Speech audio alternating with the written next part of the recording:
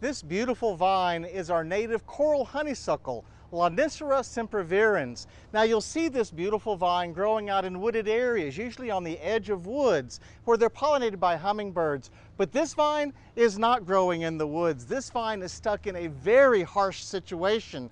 Now there's a page fence behind here, a hurricane fence behind here, that this vine has been planted on to screen a trash area, and it's doing a really good job of it. It's planted in a narrow strip of soil between this asphalt parking lot and this concrete curb. And yet look at this vine. I have watched this vine grow for 8 or 10 years in this location, and it always holds up and stays beautiful. It gets absolutely no care.